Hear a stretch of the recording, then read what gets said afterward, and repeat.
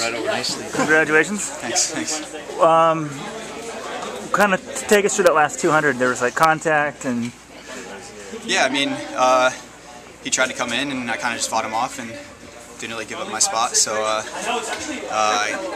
bumping's racing, I guess. I don't know. I mean, I just wasn't giving up my spot to him. So he couldn't... It looked like... You don't think he could have kept going in? You think he gave up, or you held him off? I mean, if he would have came in, he would have came right in on top of me. So I mean, that's where I guess you have to ask him that. And how does it feel to be back on top? It's good. I mean, getting back to where I was 2016, trying to get back to that form, that focus I had, and so this is a really good step in the right direction. It really sets me up well for the rest of the summer to get over to Europe and run fast and compete. It could tell that you were running with a lot of confidence out there. It looked like you were in charge.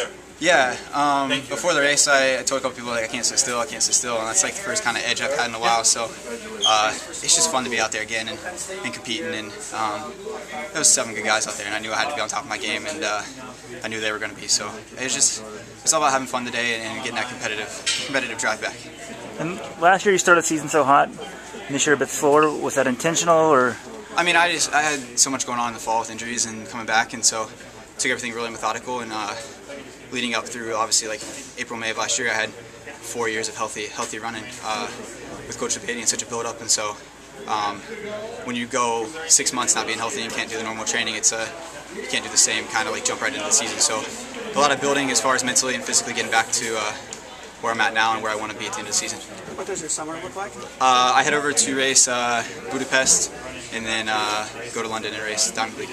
Was there 8? You're running 8 all summer? Or Yeah. So looks like 8's the rest of the summer. So run Diamond League, come back home to Portland, train for a little bit, and then head back over for that last little part of the Diamond League. Is that just because that's how the Diamond League's scheduled? Yeah, there's that kind of a big break into July, early August. European champ. So yeah, so like London Diamond League's my last one over there for this stint, and then come back home and then go back over for the end.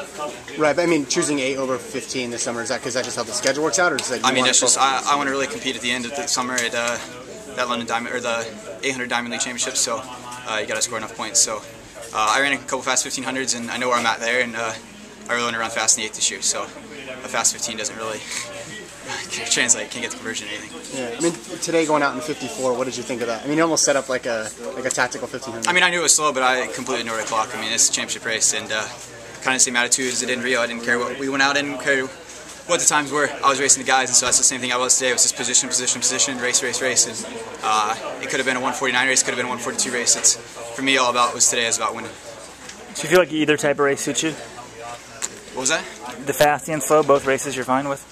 I mean, I was prepared for it to be faster, so I mean, in this kind of race you have to be prepared for both, and so I've trained to go out hard, and I've been training to go out slow, so I'm trying to be prepared for everything. Thanks. Thanks. Yep.